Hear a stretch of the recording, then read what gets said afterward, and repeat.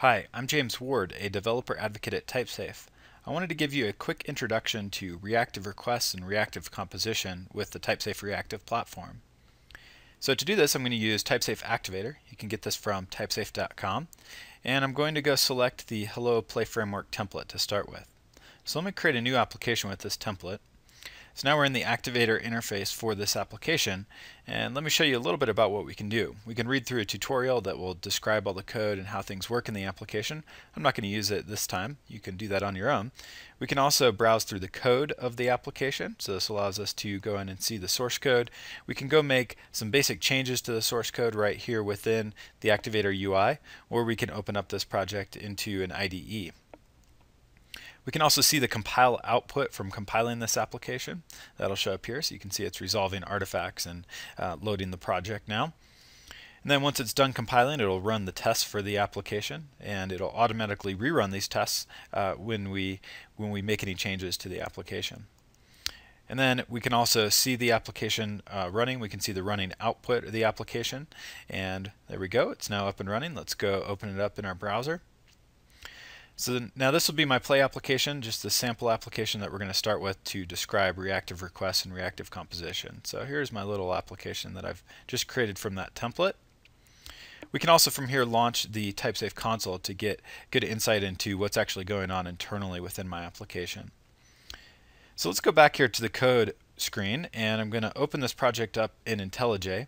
So I'm going to generate the project files for IntelliJ so I can open it up. So this will download all of the Java doc and sources for all my dependencies in the project, so that it makes it easy so that when I'm in IntelliJ I can go through and drill down into all the code that's underneath my project. So there we go, my project files are created. Let's go here into IntelliJ, and I'm going to open up the project and go to my home directory and find this Hello Play app and hit open. So then we'll be able to start making some changes to the code. So let's go browse through the code, and first let's just get a quick little intro to how this application is working. So first, there's a routes file in play, and this defines a mapping between an HTTP verb path and then the code that's going to execute to handle that request. And these can be regular requests. They can also be WebSockets and that sorts of thing. So now in my app directory, this is my main source directory for Java and Scala. With Play you can write your controllers or anything in both Java and Scala. This one has both Java and Scala in it. And so this is where we actually have a controller that handles the request and returns a result. So let's start with the very basics here. What I'm going to do is create a new request handler for /foo, and then this is going to go to controllers.foo. Let's just say get. So now let's go create a new controller here. I'm going to use Scala. You could certainly do everything that I'm going to show in Java as well. So this will be a new object named foo. This is going to extend the base controller in Play. The reason why I do that is it's going to bring in some convenience methods that'll make it easier for me to do some things. So there we go, there's my foo controller, and I'm going to define a new method on this called get. That is what I'm using here in my routes file. So this is going to be an action, and an action is something that maps a request and returns a response. So now what I'm going to do is I'm just going to return OK and say ASDF. Let's import in here that action class. So now let's go try this out in the browser. Let's go here to /foo, and now this will compile that new foo class, and then we should see that string here show up once it's finished compiling that class. It's also compiling my routes file, so my routes file is typesafe, so that allows me to have type safety in my routing definition as well as have reverse routing that's also typesafe. Okay, so there we go. We see that string there now that I outputted.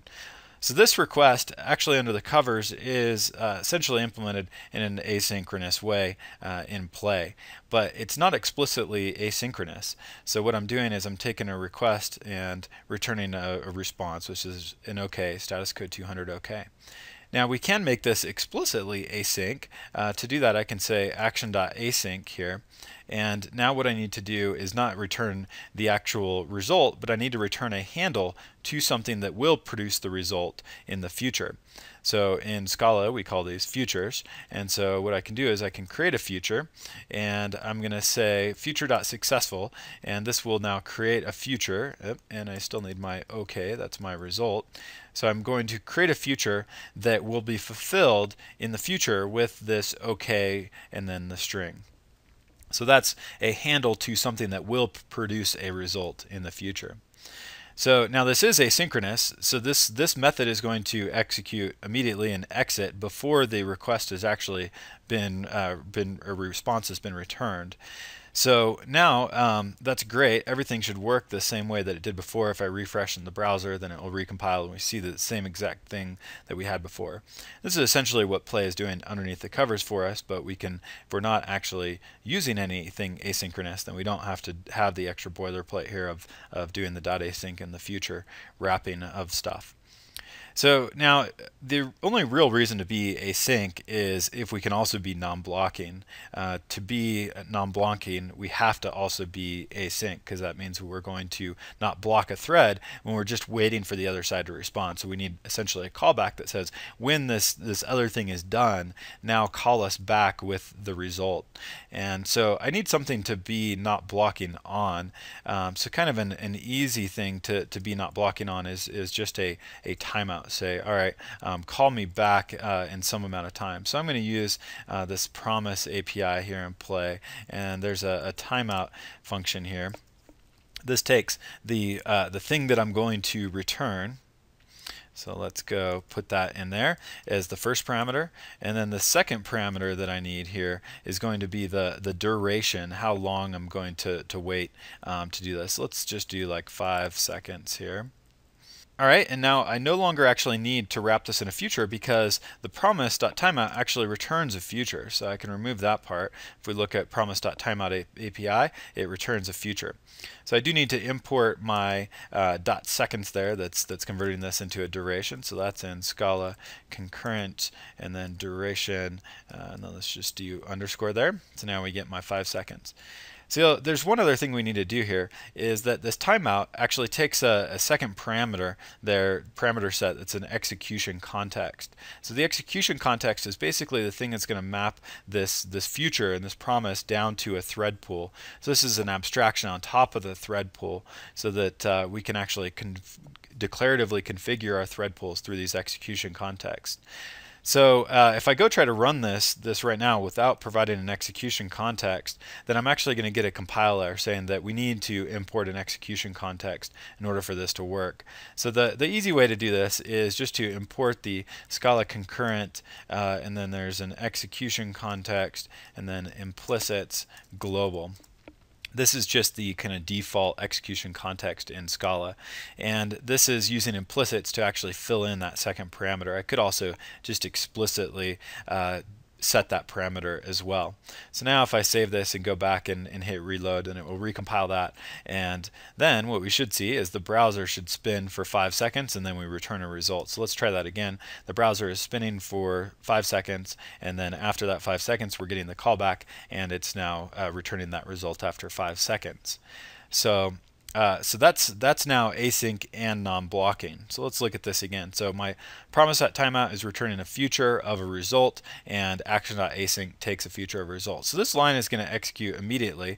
Then I'm not going to be blocking. So the whole 5 seconds that browser is spinning, I'm not blocking a thread for this request. And then after that 5 seconds, I get this callback that returns a result that fulfills the future, gives the future a value, and then we return the response back out to the browser. So that's great. Now we have something async and non-blocking, but let's do something a little bit more real world. So a typical thing that we can do async and non-blocking is doing a web request out to some other service. And so the Play web service client library that can use JSON and talk to JSON and XML services, that is a reactive library for doing web requests. So let me create a web request here with that library. So I'm going to call this one JWF for JW Future, and I'm going to call WS, that's the Web Service Client Library. I'm going to set the URL. In this case, let's just do jamesward.com. And then I'm going to make a GET request. So this GET request, what it returns is a future of a response. What we need to do is we're getting back this future of response, and we need to actually return a future of a result to for this action.async method. So what I need to do is I need to take this JW future and I need to transform that into a future of a result. So the way to do that is to do a map. So I'm going to say, all right, and we can remove this here. I'm going to do a map here and say, all right, let's take this response that we get back. So the map is going to say, when we get this response back from making this request, now transform it in some way. So what I'm going to transform it into is a result. So in this case, my result is going to be status code 200 response, okay, and then let's just take the response.body, which is just a string here, and now let's return that. So now this map method is now returning a future of a result. So we've transformed what's inside that future from a future of a response that we got back from calling jamesward.com into a future of a result so that we can return a result to this. Okay, let's go try this out in the browser. Let's hit refresh. So now it'll compile this, and there we see a bunch of text for jamesward.com. I didn't set the content type. We gave it a string, so the default content type is just text plain. I could, of course, set that to the right content type. Okay, so we've now made a request from my browser. Let's go try it again. We've made a request from my browser to the server. My server now is making a request from it to jamesward.com. So we have two requests, and both of these are now async and non-blocking. So the request coming into my Play server, when that's just purely waiting on the other side, there's not actually any threads being used for that request. And then the same thing is also true for the request from my server to jamesward.com. So there's going to be some point in time where I'm just waiting on jamesward.com to respond. And during that time, there's actually no threads actually allocated to handling this request. So that's a reactive request. That's great. Let's take this one step further. So a lot of times in our applications, we're not just making a request to one service, we're making a request to many services. And so what we can do is let's add in another service here. This one's going to be request to Twitter. So let's make a request to twitter.com. This is also going to return a future. And now what I want to do is wait until both of these requests have come back, and then I'm going to return a result. So there's a really nice way to do this in Scala. What I can do is this for comprehension, where I'm going to say, all right, now let's take the JW future, and when we get a response back from that, let's set that into a variable called JW. So that'll actually be my response. And then let's do the same thing for Twitter. So I'm going to take that Twitter future, and when we get the future completed, then we're going to set that into a Twitter value. And then what I want to do is once both of these things are done, I'm going to do a yield, and I'm going to yield OK, again a status code 200, and just kind of a easy thing to show this, I'm going to take the Twitter response body and I'm going to append onto that the JW response body. So now the web page should contain a string that's the twitter.com page, and appended onto that is the JW web page. Now obviously in a real world we'd probably be working with JSON or something like that and be taking these JSON values and doing something with them before we return a response, doing some transformation of that. So we could certainly do that with JSON, but let's go check this out and see how this works now. So let's hit refresh here in the browser, and you'll see that now I'm seeing the twitter.com, and then if we scroll way down to the bottom, we'll see the jamesward.com stuff as well. So now we have reactive composition, where I'm composing together requests from these reactive requests. So I've got one request from the browser to the Play server, I have one request from the Play server to jamesward.com, and one request from the server to twitter.com. And there's probably going to be some point in time when all three of these requests are just waiting on the other side to respond. So there will be some point in time where there's actually no threads allocated, and then when I get a response from jamesward.com, that'll fulfill that future. I'll get a response from twitter.com, that'll fulfill that future, and then we'll be able to fulfill the future that this for comprehension is actually returning, which is a future of a result which contains the data from both of those. So that's reactive composition and reactive requests with Play Framework and the Typesafe Reactive Platform. Try it out by just going to typesafe.com, and you can click on Get Started and download Activator and give it a try. Thanks for watching.